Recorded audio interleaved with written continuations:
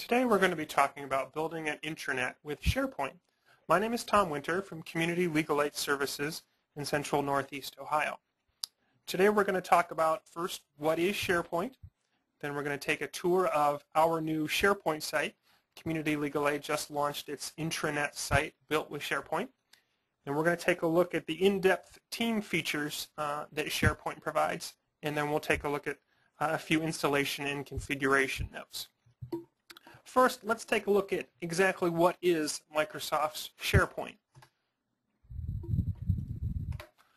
From Microsoft's documentation, there's a little quote: Microsoft Windows SharePoint Services is a versatile technology included in Microsoft Windows Server 2003 that enables organizations and businesses of all sizes to increase the efficiency of their processes and improve team productivity. With tools for collaboration that help people stay connected across organizational and geographic boundaries, Windows SharePoint Services gives people access to the documents and information they need. Now that's some nice marketing mumbo-jumbo there. I'll distill that down into some simpler things. SharePoint is basically an extension to Microsoft Windows Server. It provides a structured website that helps you to organize and find your stuff. And stuff can be things like documents, pictures, web pages, tasks, appointments, contacts, research, notes, all kinds of things. It includes lots of fancy features so people can work together on their stuff. And the name does say it all. It gives you one point to go to for everything that you want to share with each other in your organization. So to get you a good idea of what SharePoint is, we're going to take you right to Legal Aid Connect. That's the new intranet website, the internal website that Community Legal Aid just launched recently.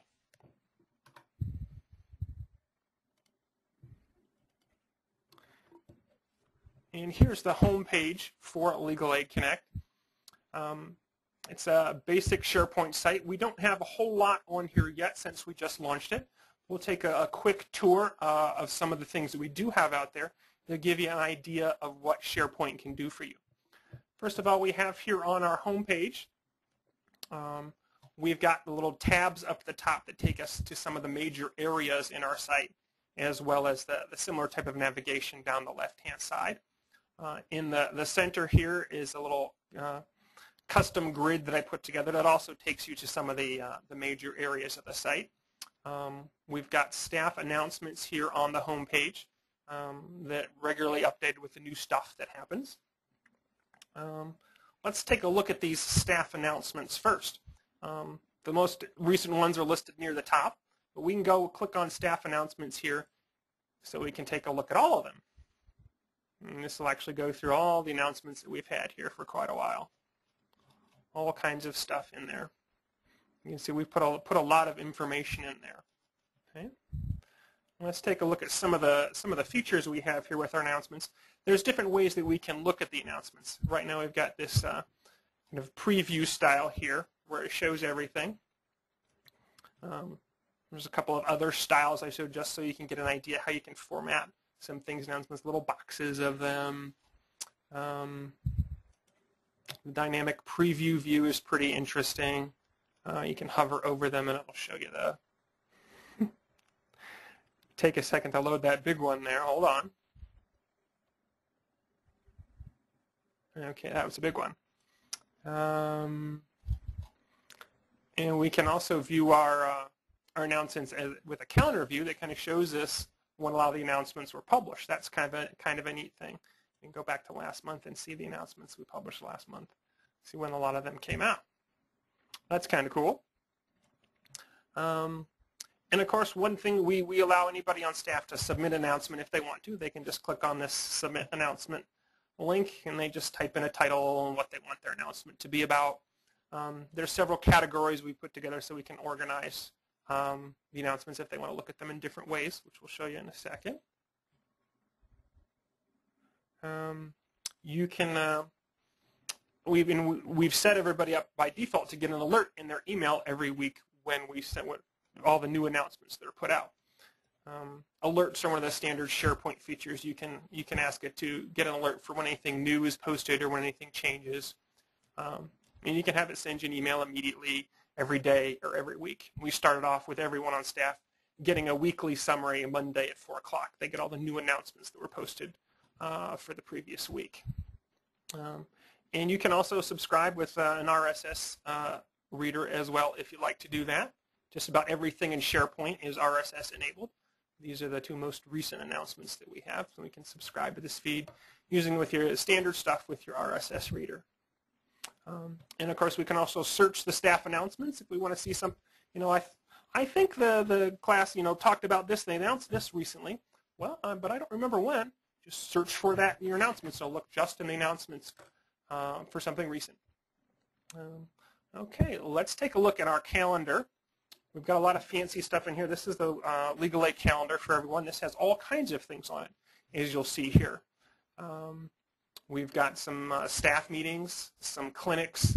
There's some more staff meetings, CLE, Summit Teen Court, foreclosure team, start foreclosure class.